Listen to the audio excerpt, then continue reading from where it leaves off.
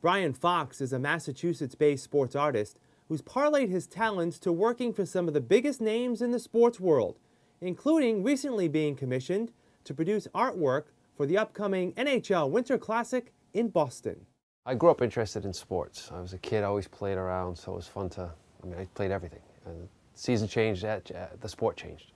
And I was always into art and drawing and things like that, and as I got older, they kind of merged together. I guess when I first started doing the sports art, for my reasons, I just did it because I wanted to do it, see if I could paint them. And it started off with the Patriots. They weren't even playing that well. Chris Slade was the all-pro linebacker, and I'm like, hey, he's down at the restaurant doing a radio show, and I want to get a chance to meet him, and I'm going to have him sign a painting I want to do. And that's how it's really started. I'm like, I wonder what would happen. So I did his painting, and he signed it, and he's like, hey, who did this? I'm like, well, I did, and well, do one for me, he said. So I said, all right, sure. And that's kind of how it started. I did it on the side. When I brought in a painting to be signed by the Patriots, Ty Law was on the team, Henry Thomas was on the team, Teddy Bruschi was on the team at the time, Willie McGinnis. So I did this massive painting that I just brought in after practice one day, and they all came around, hey, I want to do one for me. So I was like, hey, maybe there's interest in this. So it kind of started for the love of doing it for myself. When I really was able to take off was with Curt Schilling, when they won the 2004 World Series. It was prior to that I contacted them about doing something for charity. And I said, hey, look, let me do a painting of Curt. He could sign it. We could auction it off at one of your charity events. You could make some money. I don't have any money to give you. I'm a starving artist, so how about this?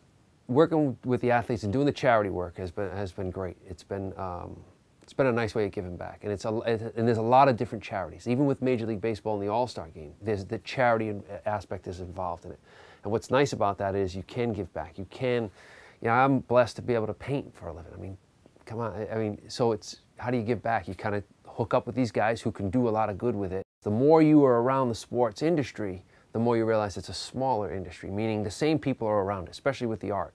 You have different artists that are coming around and different companies that represent those artists. So when I'd walk around with a painting and have these athletes at a signing sign it for me, these other companies go, hey, what are you doing with those paintings? Can we buy them? Or hey, would you like to do some work for us? And it was a slow process.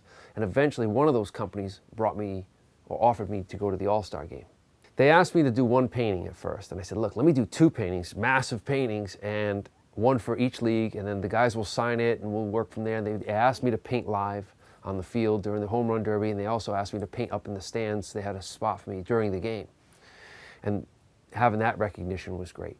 There was a lot of media interest because of just that's around the All-Star Game. I've been fortunate enough to do Major League Baseball 3 years in a row, the All-Star Game. On top of that, when the players come and they say, hey, look, we want Brian to come back, Major League Baseball wants you to come back.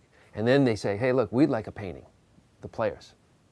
Ichiro Suzuki was one of the guys, Manny Ramirez was another one. Then I hooked up with a guy I knew was a manager. He says, let me do some managing for you, and I got some big connections. And he said, Topps is one of the guys I've been talking to. So it was really through my manager's connection there, or his relationship with Topps, that got me that deal.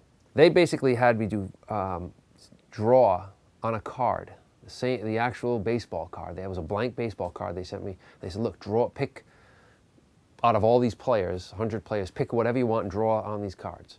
And I took a pencil and drew out a sketch on each card. So it's technically an original on each card.